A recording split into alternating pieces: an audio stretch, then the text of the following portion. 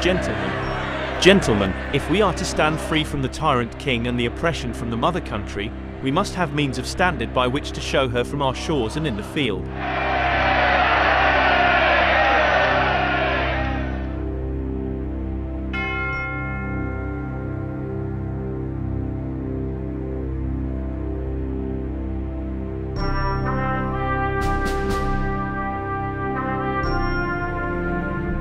Soiled from the stains of battle, an emerging sense of American national unity, a collective stand for liberty and independence was stirring in the souls of the colonials.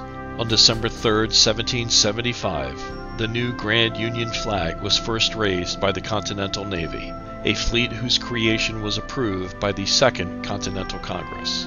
For the first time, Americans had a united banner under which her patriots would endeavor. It stands as an impassioned fabric in the fight against dire threats to her freedom, then as much as now.